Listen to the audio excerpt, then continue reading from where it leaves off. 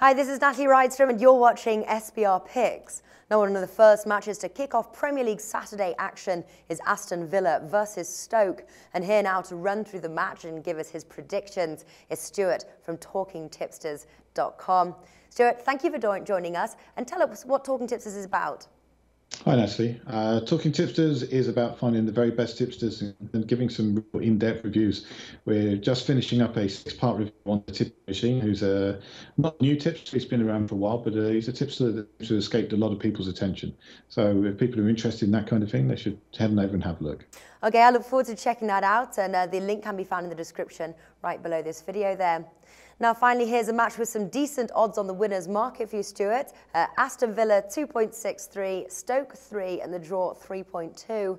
Now, Aston Villa is in the relegation zone. They're under new manager, and they have the home advantage. But personally, I'm leaning towards the draw or possibly the away win based on stats. Do you agree? In terms of stats, it's very, very difficult because all of the Aston Villa statistics so far have been built up under Paul Lambert. And I personally think Paul Lambert is a good manager who didn't quite get things right at Aston Villa. I think he's going to do well in the future. But now they've got Tim Sherwood, which is going to provide a whole lot of new fun. And also, it's a very, very different way of playing. Will you play the winners market? No, I will not play the winners market. I think it's just a little bit too risky for me. This game could go any of the three directions. I mean, you look at it and there's reasons for it. You're going to get the new manager bounce for Aston Villa. You've got both sides cancelling each other out, going for the draw. You've got Stoke, who didn't do particularly well, in fact did very badly in the FA Cup, and they're going to want to get back into form and will want to play themselves in. So this game could go any way. So I'm avoiding that market. Yeah, I think that's why the odds makers have put such tempting odds there. They're trying to lure you in. It is tempting, but maybe we should resist on that one. Now, the reverse match back in August saw a single goal from the Villains. Do you have a lean on the total goals? Lean on total goals. I think I'm going to go for the overs, actually. This game, I think, will have some goals in it.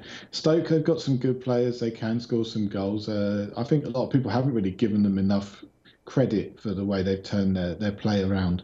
I mean, they were the epitome of a long ball side, and that's definitely gone out the window now. Yeah, sure. There's the occasional long ball that still gets pumped up, but most teams do that, so I wouldn't hold that against them.